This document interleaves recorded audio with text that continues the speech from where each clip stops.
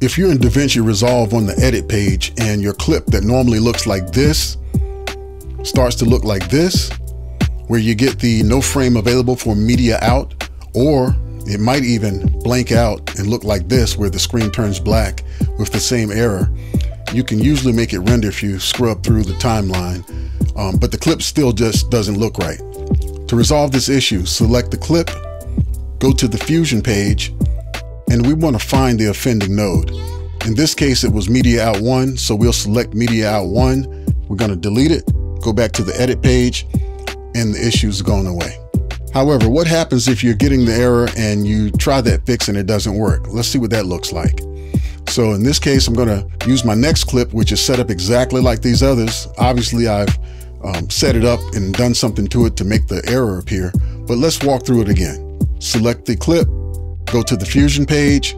If I go up to the keyframes viewer and open up the keyframes window, it's showing Media Out 1_1 as being problematic. That's the one that's in red. But if I go back to the window, I'm seeing that it's saying Media Out 1 is causing a problem. What could be the problem here? Well, this error is telling us exactly what the problem is. It's saying that Media Out 1 doesn't have a frame connected to it, and so it's throwing an error. And also, if you look at this clip in the inspector window, we can see that there are effects applied to it, and one of the effects is a fusion effect.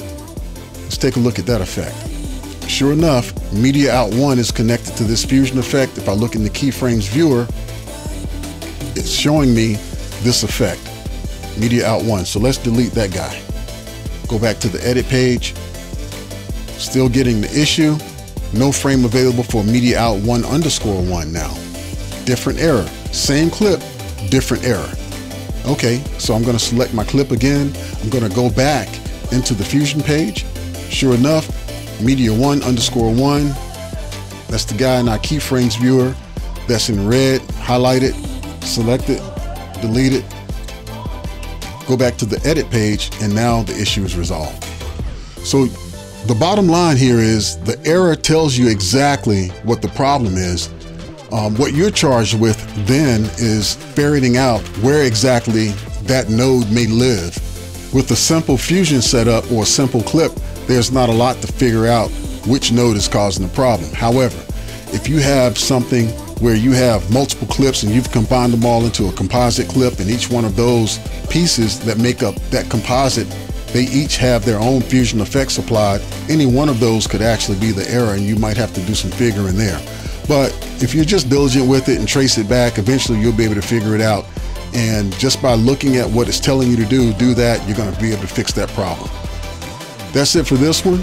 Good luck with your next project, and thanks for watching.